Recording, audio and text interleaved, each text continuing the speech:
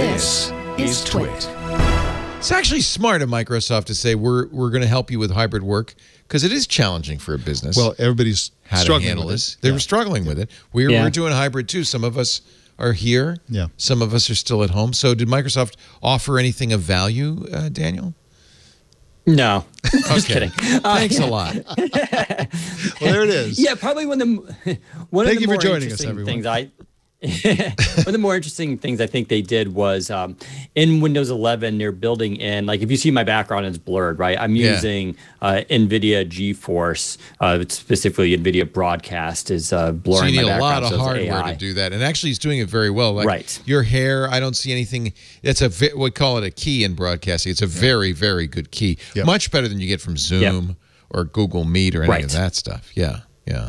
So this is, I consider this the top of the line, but yeah, you need a powerful RTX GPU to do it. So what they're doing in Windows 11 is they're building in the ability to automatically blur your background in video just in the operating system itself. It does rely on an NPU to be present, which we see a lot of in the ARM processors, although Intel is of course building out this technology as well.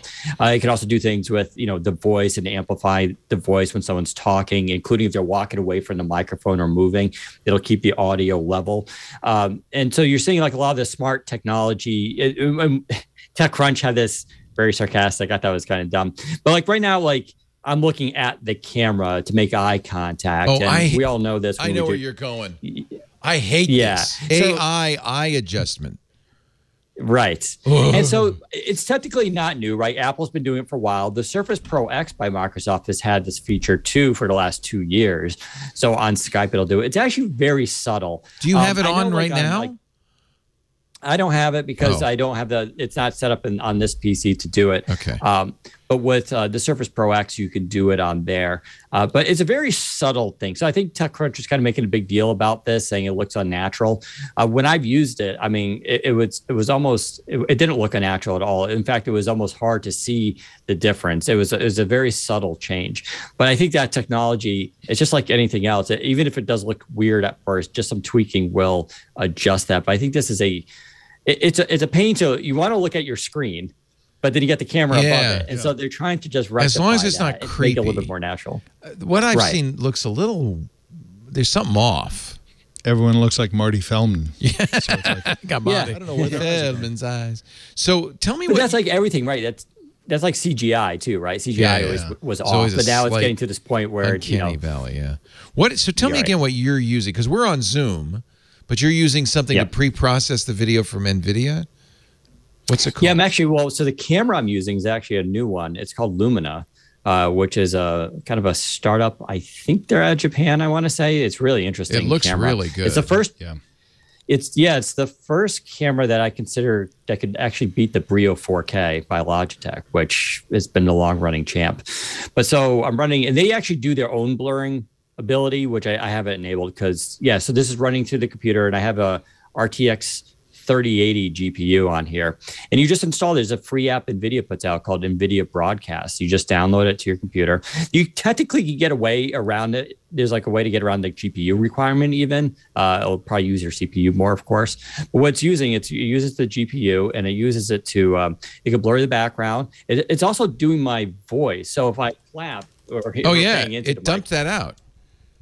Yeah. So and I don't even have it maxed out. I don't have it maxed out even. When my senior cat used to always come in on the podcast, and she would just scream her head off, but you never would hear it. I would hear it. But, so it's using AI on the fly to do this. And they keep improving it. And they can do some auto tracking and all this other kind of stuff. And that's where you're seeing a lot of this like engineering going into computers. Lenovo has a brand new laptop, the Yoga 9i. It's a 14-inch laptop. And it has a physical button on the deck that you can hit that will blur your background in any video app. So you can just be in any call and you can just hit a button and it will just blur your background automatically. This is the best key I've ever seen done in real time on a computer, though. Yeah, it's really good. Doesn't it look good? It looks great. Yeah. So I have a 3080 at home. So I could use NVIDIA Broadcast on that with my Zoom calls. I'm going to blow people away. Yeah. Wow, that's cool. And that's, if you have an NVIDIA card, that's a free download, NVIDIA Broadcast. Yeah, it's just a free app. Yep. Yeah. I feel like people like hacked all it, of that so you don't, because it looks so good. It does look good. And now I'm going to have to look at the Lumina as well, which is only $199. It's less than the Brio. Yes. So I'm going to have to take a look at that as well. Wow.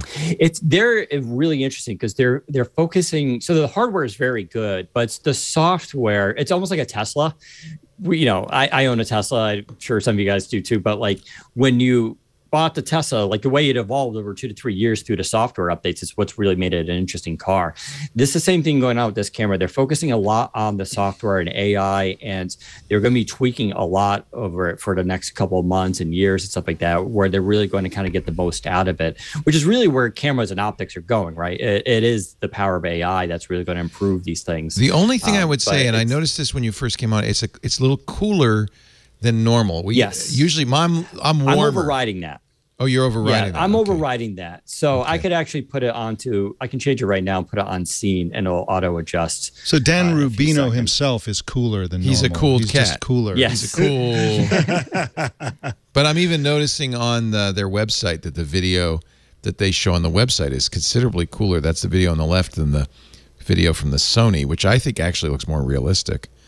So it's funny that they're putting that on their website. They give you full controls over all that stuff, which is kind of nice. It's all sliders. Yeah, so. Interesting.